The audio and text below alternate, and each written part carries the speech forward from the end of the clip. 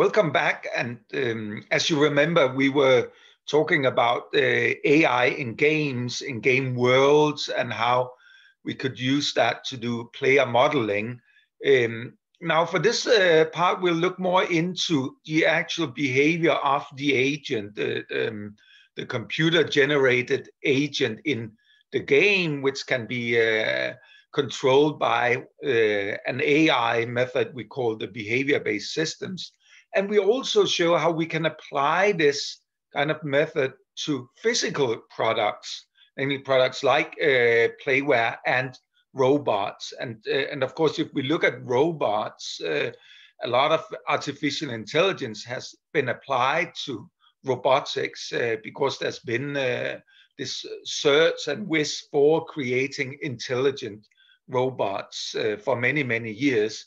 If we go back in time and look at the classical artificial intelligence, the classical way of applying that to robotics, that would typically look as we see here, with a model that's based on first the agent or the robot would sense then something from the environment. Then the system would make a model of the environment. Within that model, the system would do some planning, and then it would execute whatever it should be. It would act. So we would say there was this model of sense, model, plan, act. So that would be the classical method. What you can see is essentially there's a long way from the sensing to acting. When you have sensed the world, the system will make a model of that world and then start planning and acting in the model. So from the time of sensing something to acting, that can be a very long time, actually, even if we're just talking seconds. Seconds may be a long time if you want to control a device in a very fast and precise manner. So essentially what happens when the system has been using its senses, it's kind of blindfolded, and then it's doing the modeling, the planning, and the acting. So while it's doing that, it's not seeing anything, it's not sensing anything. So that can be a problem, that the system cannot be reactive enough to act very fast to whatever may be happening while doing the modeling and the planning. While when it finally comes to acting, the world may have changed, the environment around it may have changed. Think of the example of creating, for instance, football playing robots. Now, if you do it like this, while the robot is first sensing, let's say, where is the ball, then it's blindfolded and it starts to using all the time to model where is that in the environment, then it's planning where it should go, and then it starts going there. When it finally goes over there, maybe somebody else has pushed the ball away, right? So that's a problem if you're not fast and reactive. So AI has also been looking at how can we create more responsive, reactive systems that mimic more what we see in reality, for instance, in nature. And one of the things we see in nature is that sometimes complex behavior can arise from simple rules by the correct interplay. So having simple rules that combine create a complex behavior that's more than just the sum of the individual rules. That's what we call emergent behavior. And this is well-known biological phenomenon. For instance, from a flock of birds, like when they make a formation, like on the image, a V formation, it's not like there's a centralized plan, a planner that has said, now this system has to act in a V formation. What happens is that the individual birds are doing some local behaviors. They are adjusting their behaviors based on what the neighboring birds are doing, but they're not having an overall big plan that they shout out to everybody, now we're making a V formation, for instance, or any other kind of formation like you see on these images. The same goes for school of fish. We know also how they are they're moving around in different patterns like this.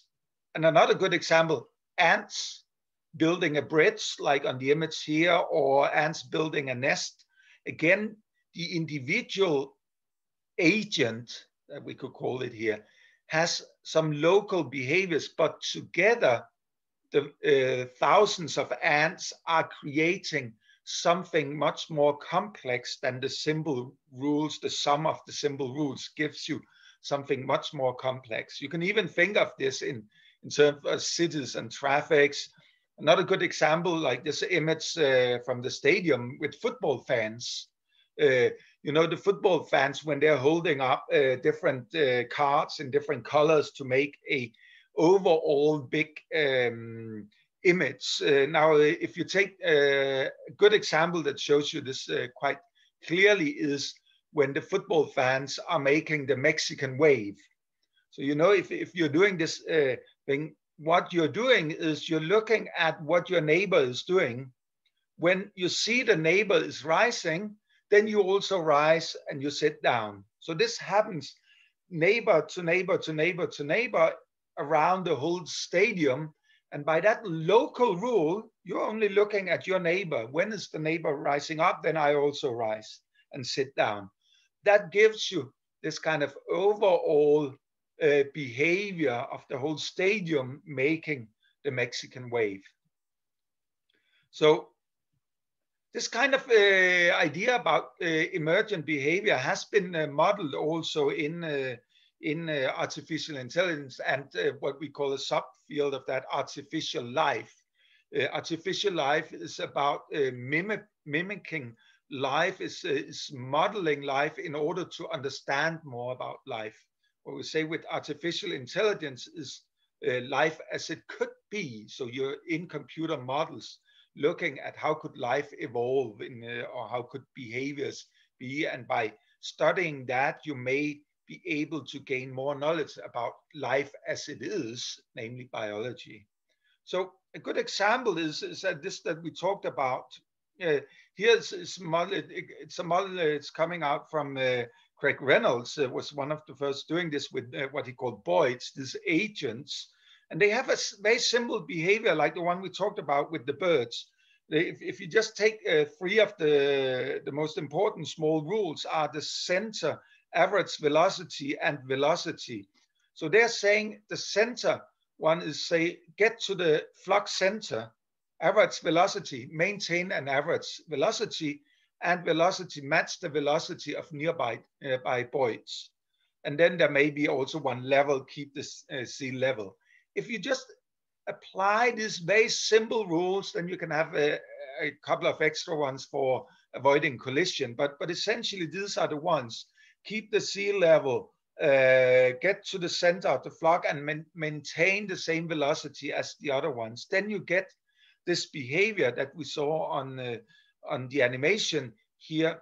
The birds are flocking around this and following this target and around the obstacle and so forth. They're keeping the flocking behavior by those very, very simple rules.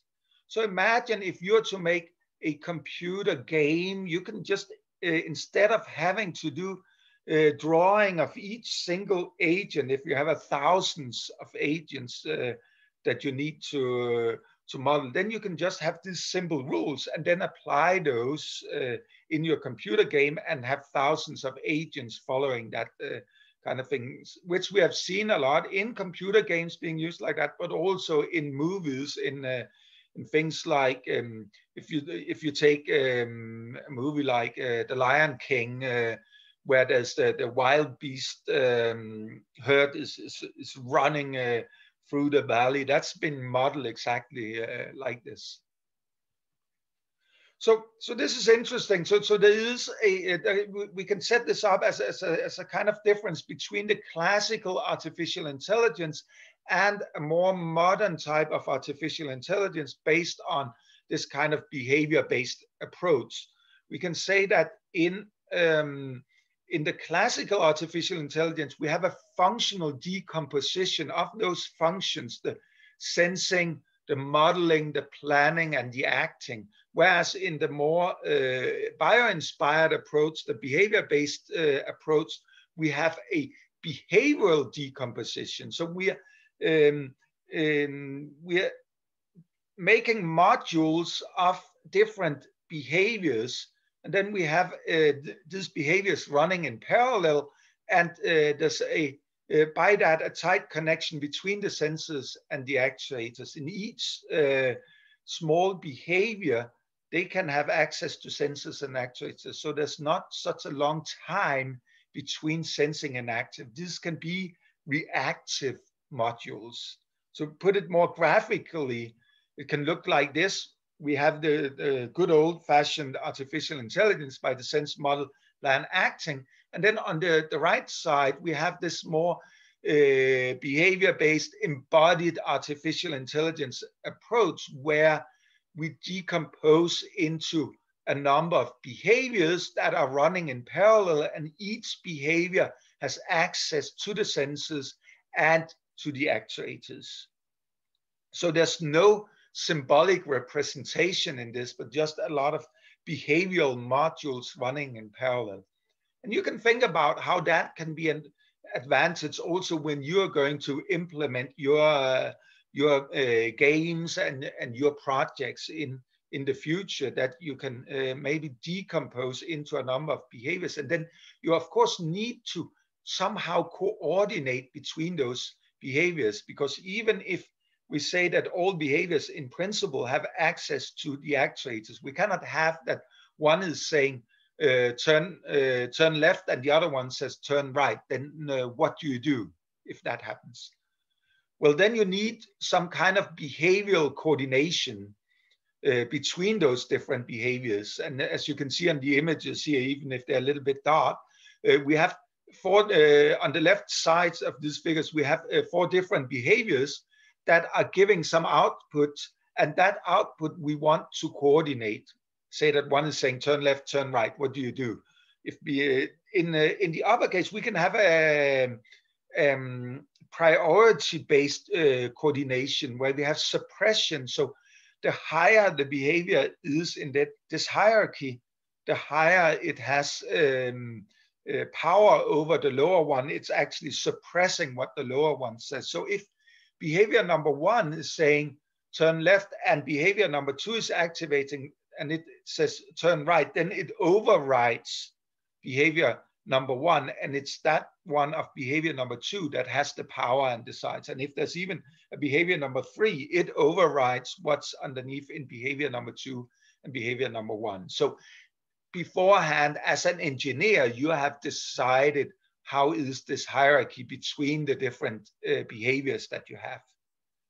Unless you have a much more sophisticated system where the behavior arbitration is also being learned over time, but we can return to that in a later lecture.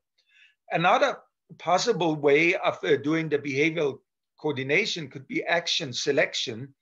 So in this case, there could be behavior number 1 is suggesting one action, behavior number 2 is suggesting another action, behavior number 3 is suggesting maybe the first action again, and then the action taken is the one that has the maximum activation level.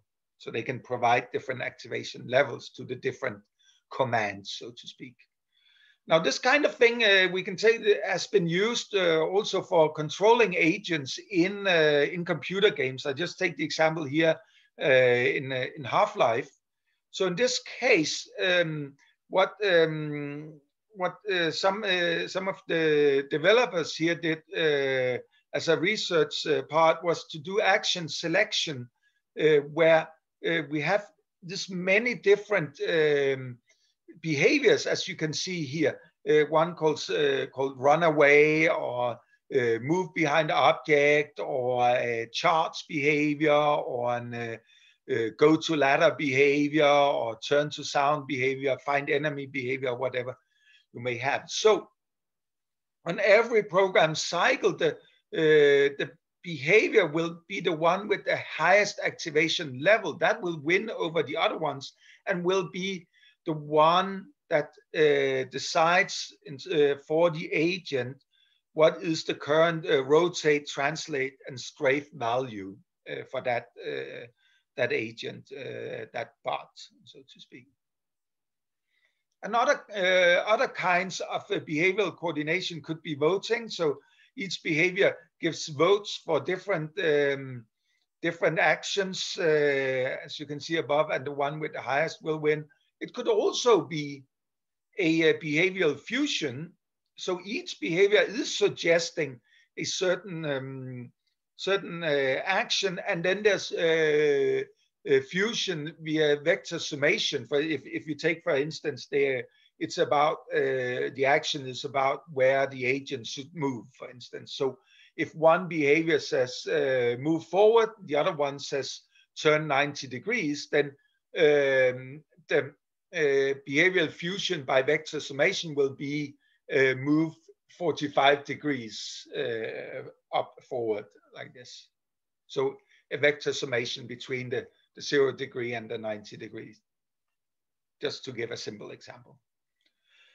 And further, if you have many behaviors, you can think of those being clustered to have meta behaviors, so that there will be a coordination as a sum of the different 3 different behaviors on the top of or the sum of the 4 behaviors on the next one. Or it could be a competition between behaviors. It could be a sequencer putting behaviors, saying first the one behavior and then the second behavior. When the first behavior has been executed, then we execute behavior number 2.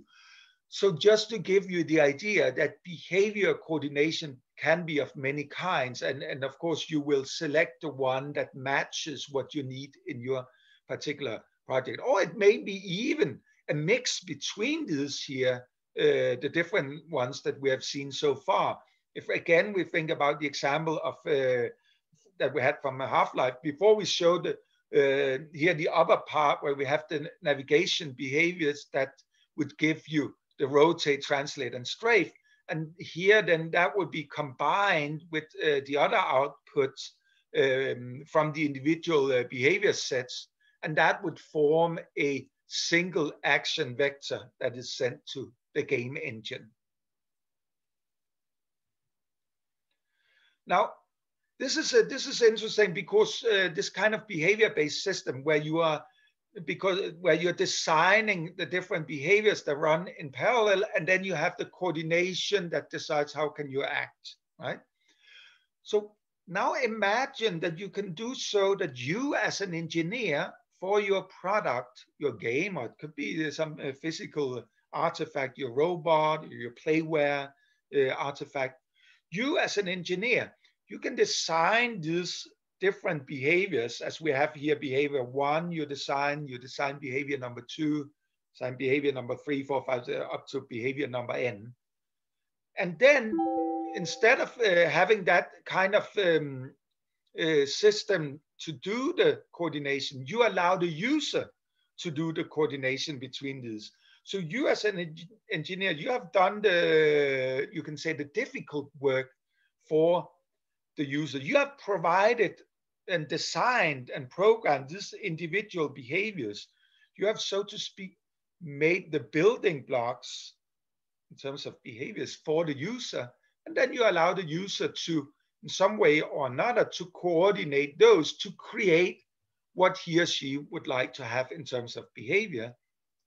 So this may be able to fulfill some part from us. You remember we were talking about the Playware ABC, to make some technology for anybody, anywhere, anytime, by building bodies and brains, to now it comes to allow the user to construct, combine, and create. So you see, if we allow the user here to do the coordination, then we're allowing the user to construct, combine, and create in a simple manner, because you have already designed all these primitive behaviors. So all the user has to do is to work on a higher abstraction level and find out how to coordinate between these pre-made behaviors. So it could be, for instance, that the user is putting one behavior on top of the other, and the way that they're put on top of the other decides this hierarchy that we talked about. So the higher one suppress the lower one. Or it could be the other one, the sequencer, where the user is simply saying, first we take this behavior, number 3, and then you should take behavior number 1, then you should take behavior number 17, and then behavior number 1 again, or something like that. So they make a sequence out of that.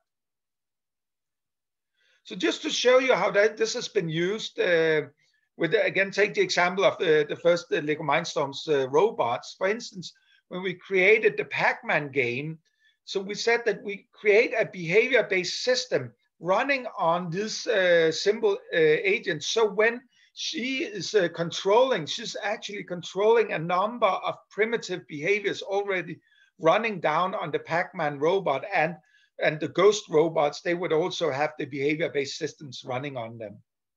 So just to give you one example, other examples using that could be when making fashion robots that should run out, making a catwalk was made with the Lego Mindstorms robots, art robots that would have their own different levels of behaviors, run around on a canvas, and then spraying out paints and painting underneath and so forth. And then there would be an artist who would come and be able to coordinate those behaviors. So the artist would not know anything about robotics, engineering, and programming. He would know about how to make cool art. So we give him the possibility to coordinate these behaviors that are pre-made, because then he can work on the high abstraction level without knowing anything about engineering, robotics, and computer science, and so forth. He just needs to coordinate to make the art painting. The same goes for essentially the music robots. In this case, a number of agents, robots, playing with a behavior-based system, playing on different instruments. And then there would be a conductor, actually a robot here as well, sending out conducting beats to the individual robots with behavior-based systems. So it's a number of different behavior-based systems being coordinated between each other.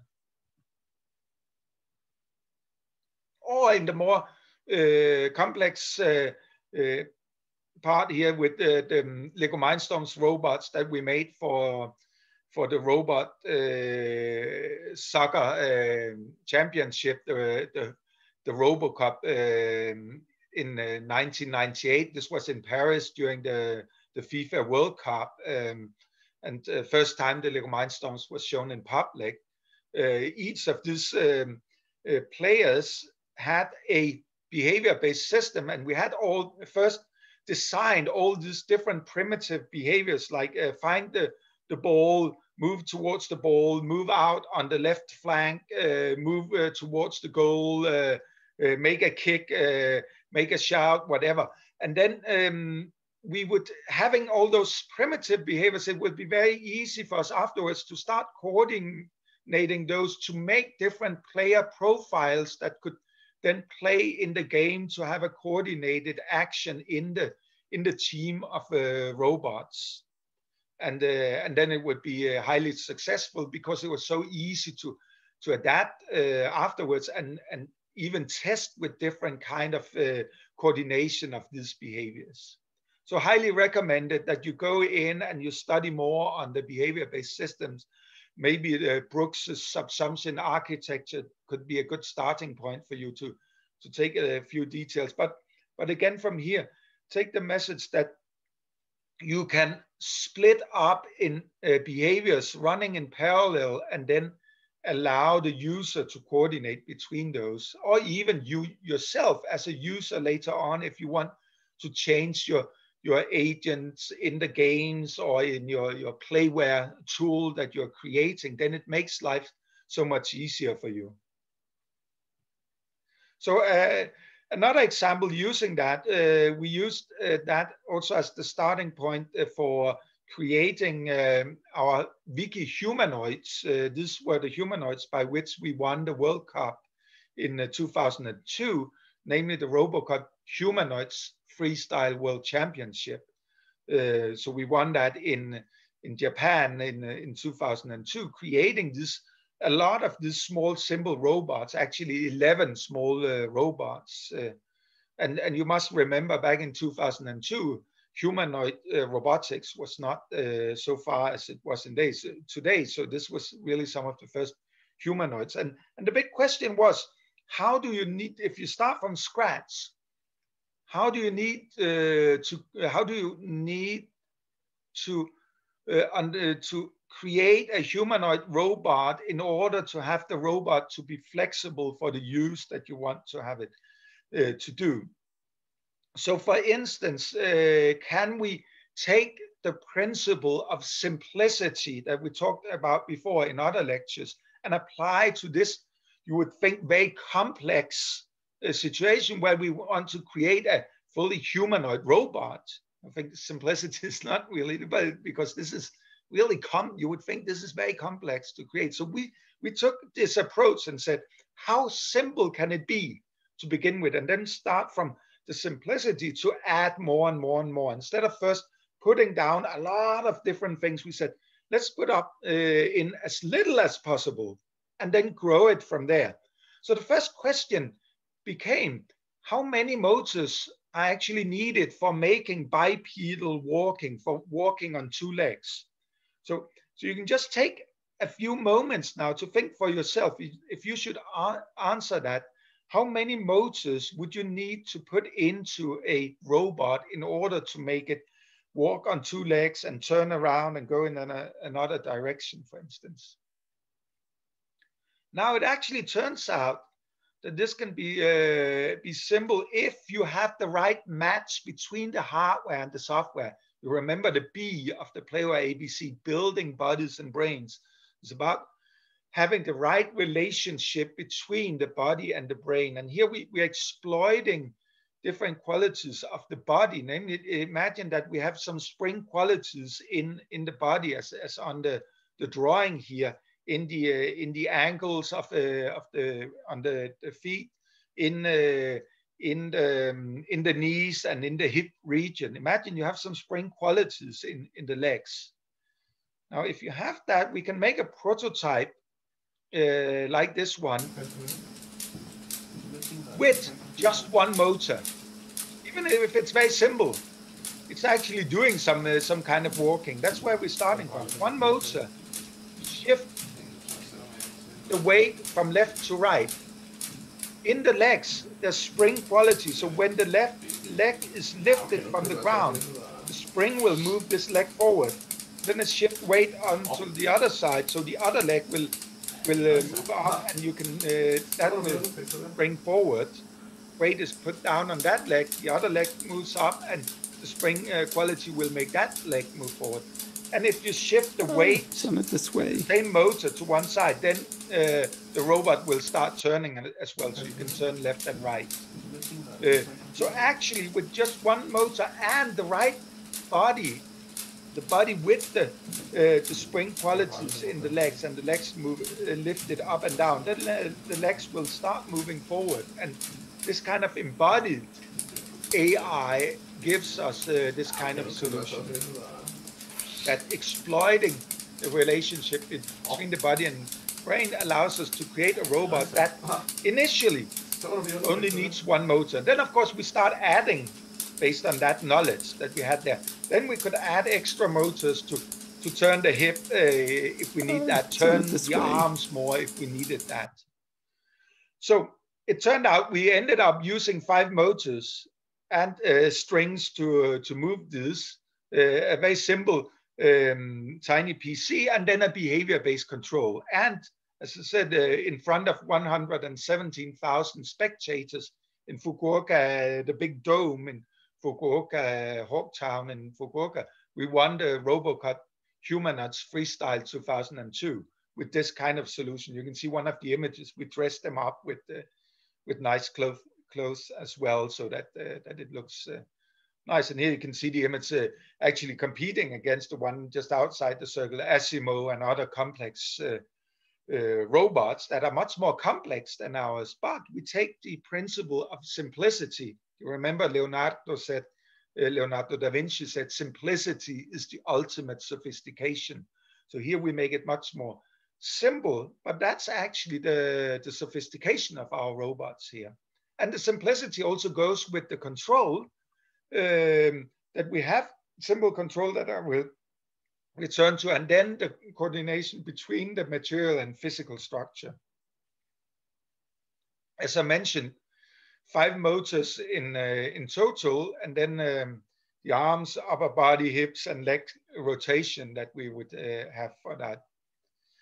The symbol, the tiny PC that we had with an I2C bus to the motor controllers and the sensors, and then a behavior-based algorithm for the control. So we designed a number of primitive behaviors, for instance, would control one motor at a time, and then we would have the coordination of all those primitive behaviors, just as we saw with the examples before, for the AI games and for controlling other robots. We would do the same here. And this would allow us in a very easy manner to test out a lot of different overall behaviors and change those overall behaviors of the robots. Even if the diagram looks a little bit complicated here, it's actually fairly simple. A lot of different primitive behaviors that level by level are coordinated between each other.